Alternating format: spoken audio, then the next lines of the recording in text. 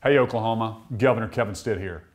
Earlier this week, the Oklahoma City Public School District had the audacity to fire 6 talented teachers. They were fired because they wouldn't follow an illegal mask mandate issued by their superintendent. This is preposterous, especially in a time when talented teachers are needed more than ever. And let me be clear, this is about a school district not following state law. This isn't a debate about masks. These teachers even said they'd be willing to come back to class and wear a mask. But the superintendent, Sean McDaniel, wanted to fire them to make a point. These are the types of misguided decisions that are leaving many parents across the country so frustrated with their local schools. Oklahomans believe in common sense, not political pandering and bureaucratic overreach.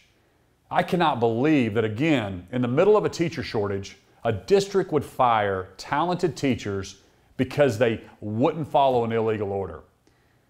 I sure hope these teachers weren't targeted because they aren't part of a teachers union.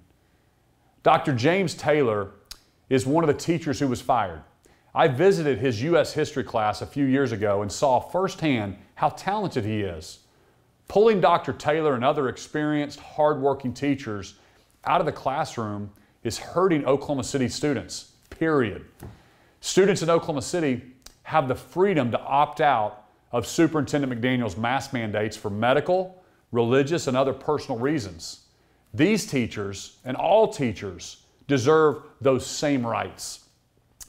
I hope that Sean McDaniel can look the teachers that he fired in the eye and say that he wears a mask everywhere he goes.